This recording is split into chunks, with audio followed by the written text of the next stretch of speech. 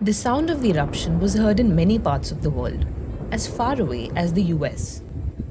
On Saturday, January 15th, the underwater volcano at Tonga erupted, about 65 kilometers north of the capital Nuku'alofa, triggering a tsunami that flooded Pacific coastlines from Japan to the US. It caused waves higher than a meter to crash into Tonga. Detailed information about its impact on Tonga is yet to emerge as communication remains cut off. GOES satellite imagery captured the eruption of the underwater volcano early Saturday morning. Tongans living overseas are facing an anxious wait for news of loved ones as the eruption cut the internet to Tonga.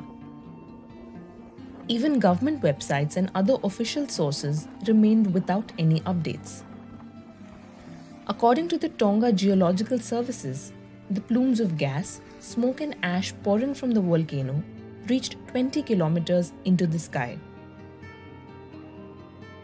About 100,000 Tongans living in the 170 scattered islands are advised to drink bottled water and wear masks, as dust from the volcano could contaminate water supplies.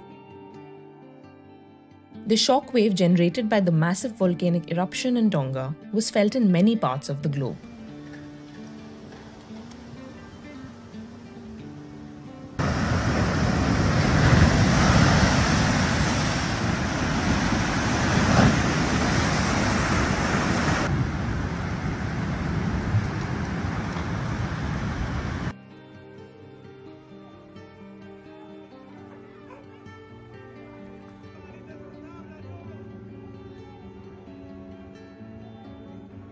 In India, it was recorded in Chennai, which is located 12,000 kilometers away from Tonga.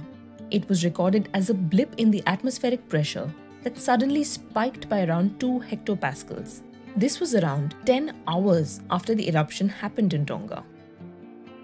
According to S. Venkatramanan, a PhD scholar from IIT Madras, the shockwave traveled at a speed of around 1200 kilometers per hour to reach the skies of the city 10 hours after the event.